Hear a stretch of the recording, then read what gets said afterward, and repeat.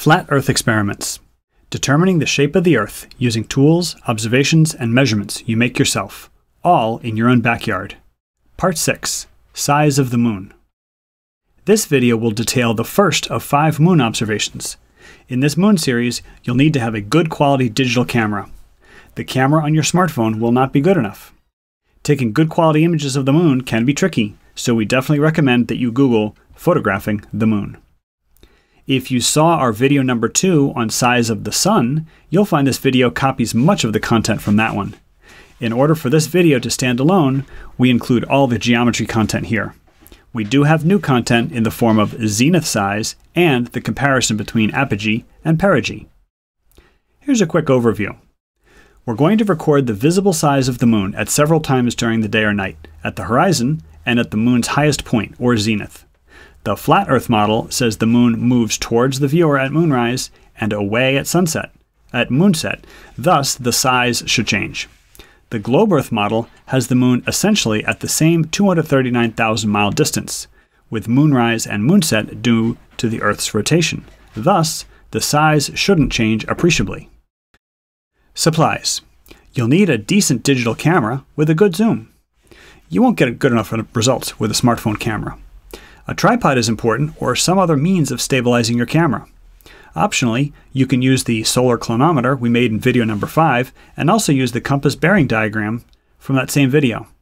It's not essential to have the elevation and azimuth when we record the moon's size, but it is nice to have. Here's the plan of attack. We'll learn some important tips in photographing the moon.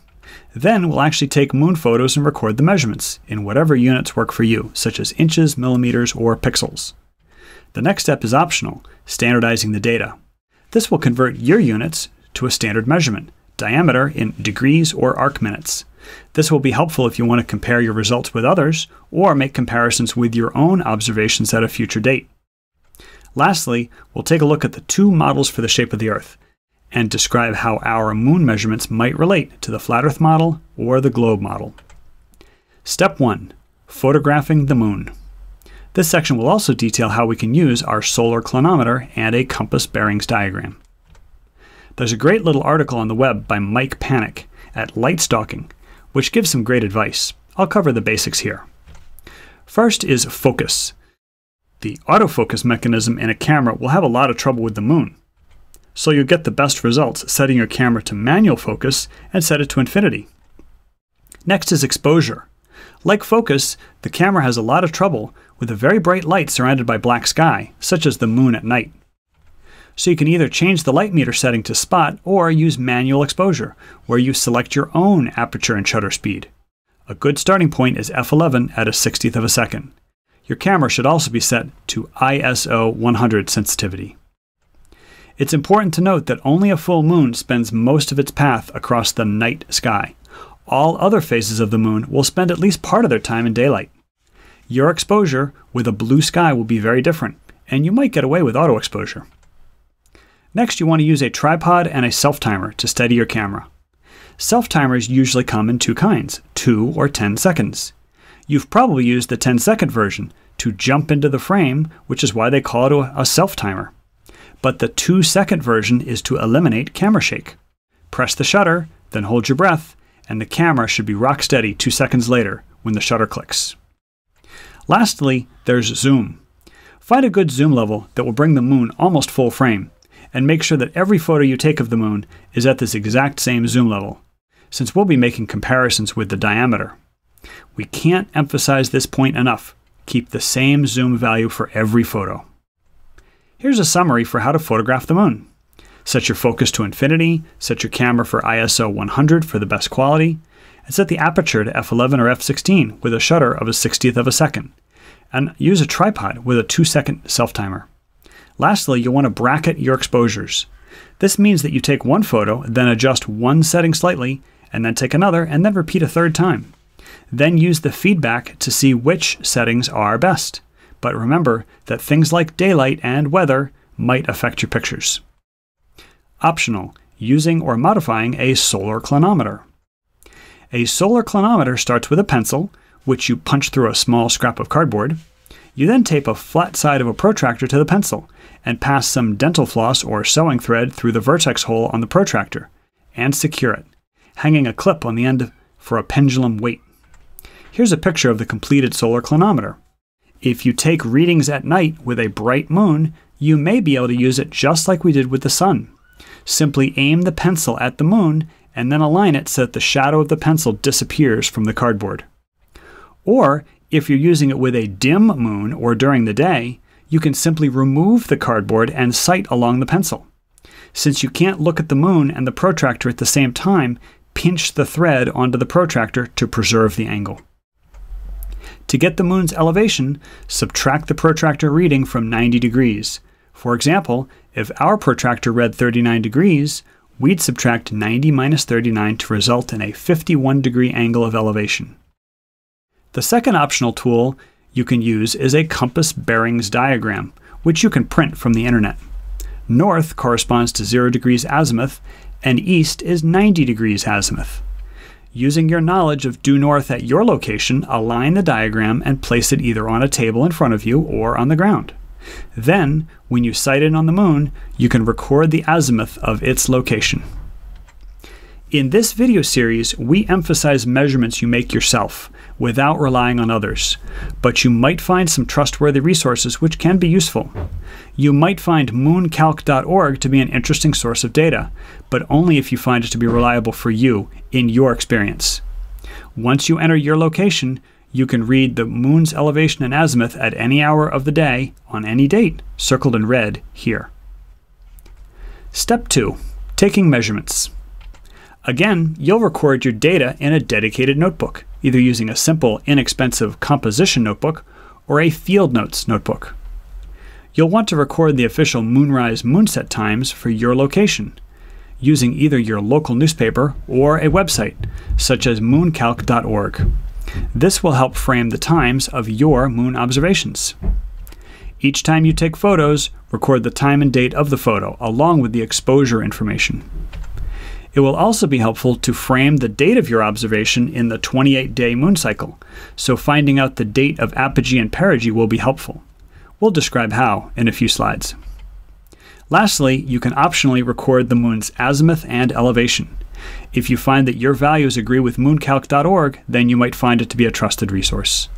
Don't forget that each time you make your moon measurements, repeat the procedure 3 times while bracketing your exposure.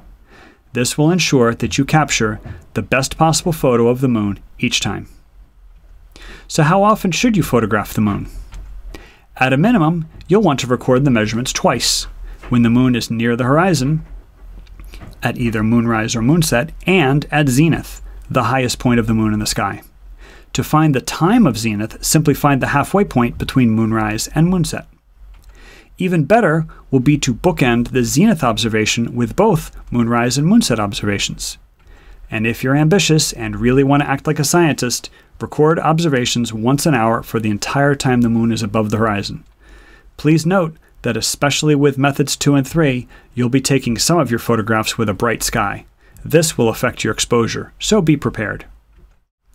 It's very helpful to be aware of when the moon's apogee and perigee is, or when the moon is furthest and closest to the Earth. A nice website is Astropixels.com, which lists these events, plus other ones such as moon phases and data on the planets. Notice in this calendar of July 2016, the moon will be at perigee on July 1st and 27th, and at apogee on July 12th. An alternative to Astropixels is to simply Google moon apogee perigee dates. Here's a sample logbook template for your moon size data. Pause the video here if you'd like to record the details. Step 3. Standardizing the data. Optional only if you want to compare data with others or with yourself at a later date. Standardizing means we'll convert our moon photos into an angular diameter measurement in either degrees or arc minutes. To standardize, start by snapping a daylight photo of a reference object, in this case a standard sheet of office paper, either 8.5 by 11 letter size paper or A4 paper. Using the same zoom as your moon images, at a known distance, either 50 yards or 50 meters. To set up this procedure, go to a local football field and set up your camera at the 50-yard line, and tape a sheet of office paper to a yardstick stuck in the turf at the goal line. You can use a similar procedure anywhere you can accurately measure, either 50 yards or 50 meters. An 11-inch tall paper at 50 yards is exactly 0.35 degrees, and an A4 sheet of paper at 50 meters results in 0.34 degrees, which we'll use in our proportion to compare it to our moon images. We just want to compare the image of the moon to the image of the paper, so it doesn't matter what units we use as long as we're consistent. Make sure you open each image with 100% magnification so you're comparing apples to apples. You can measure the image in pixels, such as using your own software. Otherwise, you can simply hold a ruler up to your computer screen and measure the two images to find M and P. Since the sheet of paper measures 0.35 degrees, we'll use M and P in this equation, based on a proportion, to give us moon diameter in degrees. Substitute 0.34 if you used A4 paper at 50 meters. The moon is about half a degree when viewed from Earth, so you might find it more helpful to convert to arc minutes. There are 60 arc minutes per degree, so you just need to multiply your degrees by 60 to get arc minutes. Step 4. Flat Earth versus globe analysis. Again, in this series of 15 videos, we're only considering two models, the Flat Earth model and the globe Earth model.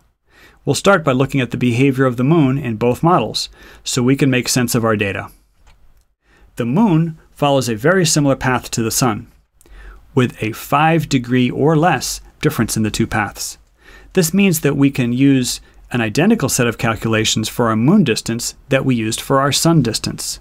This will allow us to relate it to apparent moon size in the sky. Before we look at the Flat Earth model, please note that the Flat Earth map might not be perfect, but there are several things that are not in dispute. The relative positions are correct. For example, the North Atlantic is west of Europe, and North America is west of the North Atlantic. The distances to the North Pole from anywhere on the Gleason map are precise. Both the Flat Earth map and the standard globe are in exact agreement with regards to distance from anywhere to the North Pole. In the Flat Earth model, the moon follows a circle very close to the sun's path, above the equator for spring and fall, or slightly smaller or larger circles above the tropics for winter and summer, at 3,000 miles elevation. In our mathematical analysis, we'll assume the moon is above the equator, which happens multiple times each year, near the fall or spring equinoxes. Let's zoom in and just focus on the map north of the equator, with our target location being Missouri in the United States. Again, we're being very general here, just to get a sense of proportional distances. This diagram shows the locations of the moon at moonrise, zenith, and moonset, assuming 12 hours of moonlight, such as near the equinox. We'll try to compute the distance of the moon to an observer in Missouri at moonrise, zenith, and moonset. This is a 2D view, so it's hard to see the actual distances, since the moon is 3,000 miles in elevation. Switching to a 3D view and using colored right triangles, we can see the hypotenuse of each right triangle shows the distance of the moon to Missouri. We'll plug in map distance and the 3,000-mile moon elevation into the Pythagorean theorem to find each hypotenuse. If we do the math, we find that at zenith, the moon is exactly twice as close to southern Missouri than at moonrise or moonset. If you repeat the procedure with an observer elsewhere on the Flat Earth map, you'll find the difference to be often more dramatic. This table goes from the North Pole at the top to the Antarctic ice wall at the bottom, with the equator in the middle. Here's a world map, easier to read than the Gleason's map, with how much bigger the moon will appear at zenith. You could read between the lines to approximate for your location. For example, in London, it will be about 1.6 times as big, while in Cape Town, it will be about 2.9 times. Now let's discuss the globe Earth model. The globe Earth model has the moon 239,000 miles away. This is a scale image for the actual distance from the Earth to the moon. The moon orbits the Earth about every 28 days, and the Earth's rotation gives us moonrise and moonset. In the globe Earth model, the moon doesn't change distance from an observer on Earth in one 12-hour cycle of viewing. Thus, it should remain about the same size in one day or night. For those of you who are able to make high-quality images of the moon at both the horizon and at zenith, we've got bonus points for you. Other than the orientation of these images, do you see another difference? The moon on the right is 1.2% smaller, representing the moon at the horizon. Let's take a top-down view from above the North Pole using a simplified diagram that is not to scale. This represents 6 hours of viewing, where the Earth is rotating, not the moon. Thus, the moon's distance to the Earth is not changing. If we consider the vantage point of an Earth observer on the equator, we see that at zenith, the moon is a full Earth radius, about 4,000 miles, closer to the moon than when viewed at the horizon. Switching to a side view, we can see how the observer's latitude will affect this difference. For simplicity's sake, we'll again assume the moon is above the equator, such as near the equinoxes. Notice our observer isn't exactly 1 Earth's radius closer, but a bit less. If we take the cosine of the latitude theta, we can find the actual distance closer to the moon at zenith, shown with the purple arrow. We can calculate how much closer as a percent using this equation. 3,959 times the cosine of theta times 100 divided by 239,000. For an observer at 40 degrees north latitude, the zenith moon will appear to be 1.27% larger than at the horizon. Some final thoughts on measuring this 1% difference. Your atmospheric conditions must be ideal, with no haze or clouds to degrade your images. You need very large, high-quality images at both zenith and at the horizon. The edges of the moon must be crisp. And you may need to be proficient with photo editing software to make exact measurements, such that a 1% difference in size is detectable. You might need to use rotation, layering, and transparency. Next, we'll look at how Apogee and Perigee might affect your size of the moon measurements over a period of weeks. In the globe Earth model, Perigee is when the moon is closest to the Earth on its elliptical orbit, and Apogee is when it's furthest, a difference of about 10%, which is dramatically distorted in this diagram, which is not to scale. If you carefully standardize the way you take images, using a consistent zoom every time, for example, you can compare your results over a span of weeks or even longer.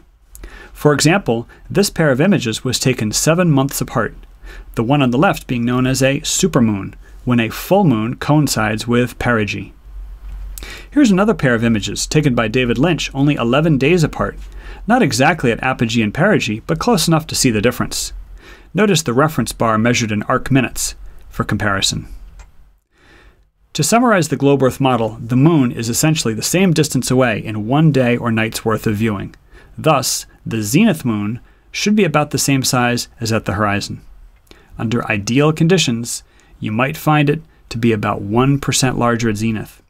If you take images over a span of weeks and pay attention to the apogee-perigee of the moon, you'll find that the perigee moon to be 10% closer, thus 10% larger. To review the two models, in the flat Earth model, moonrise and moonset are caused by the moon moving towards or away from the viewer. In the globe Earth model, moonrise and moonset are caused by the rotation of the Earth, with the moon staying about the same distance away. How does your data about moon diameter relate? If it appears to be much bigger at zenith than at the horizon, this supports the flat Earth model. If it stays more or less the same, this supports the globe Earth model. Do you want to share your results? YouTube user Cara Diann has created message boards for folks to share their results of these flat Earth experiments.